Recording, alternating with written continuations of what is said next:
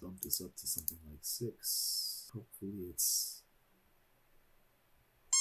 Oh, it crashed it. Okay, maybe don't do that. Don't, they couldn't handle the subdivision. Oh, that sucks. Let's open it up again. I don't know if I saved, bro. Okay. Oh my god, I didn't save it.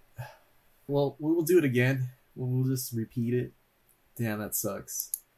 Make sure to save your files, and yeah, don't bump up your subdivision to a higher number that you just don't know. It'll crash your computer. Alright, let's start again from 0. At least I wasn't too far ahead in the that does suck though, because it took a while to model those shelves, but we'll just be careful with the modifiers next time.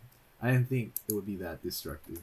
And we're going to do the same thing that we were attempting before with Crash, which is making a wireframe grid for an existing object. And the idea is that the wireframe sits on top of the object, making a easy storyboard grid that you can use to plan out your shots and or use in different imaging software like Photoshop. We added the subdivision. Oh, let's go to the render.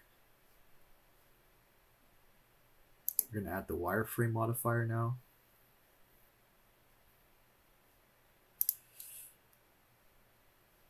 And we're gonna change the material of this wireframe plane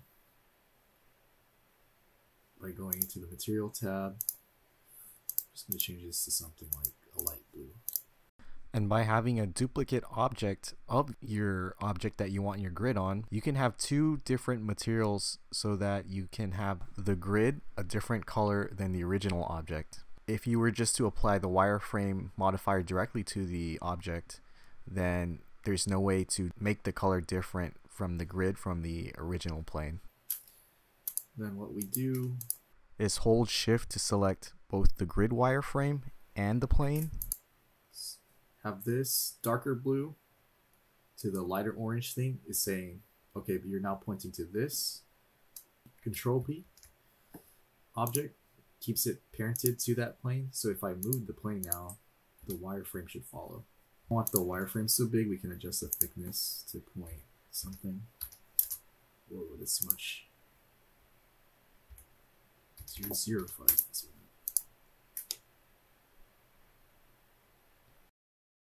By having different materials for your objects, you can use the material settings to change the colors for them to stand out from the other objects in the scene. And then we'll just go ahead and apply the same process to our shelf in this scene.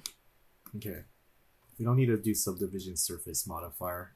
I think I was only doing that because I knew the plane was only had like 4 verts.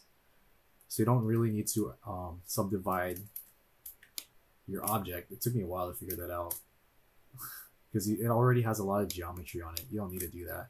You just need to apply the wireframe to it and then change the material fill, so that's easier to spot. Okay, that's that. And then the wireframe should have its own color.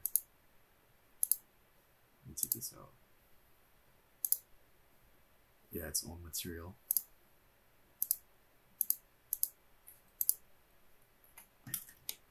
Looks pretty good. Alright, we come a long way. Don't use subdivision surface modifier on objects that have a lot of geometry to them already. There's no need to. I don't know why I was doing that. I think I was trying to get more grids on the object. That's what I was thinking about. But you only really need to use the subdivision, then wireframe idea on the plane. Shift select your grid and your original object to parent them. Now, if I move the shelving set, the wireframe should move with it. Wireframe grid. There we go. We made our simple set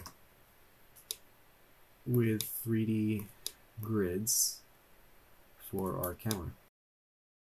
And now that we have applied our grids, we can quickly experiment with the focal length to play around with the depth of the space in our shots. You go in, pretend I'm like super close to the floor, and then the grid should recede sharply because it's wide angle. Things in the front will seem a lot bigger than things farther away.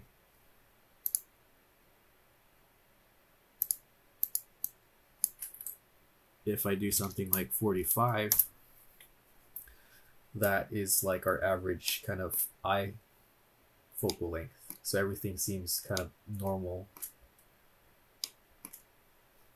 And if I want to do something like telescoping, like where everything becomes more like orthogonal and right angled, do 125. And it feels more like I'm like a photographer with like a telescopic lens. And here's an example of one of the shots I produced using that grid method. Let me know what you guys think down in the comments below, and subscribe for more Blender content. Thank you guys for watching. Have a good day.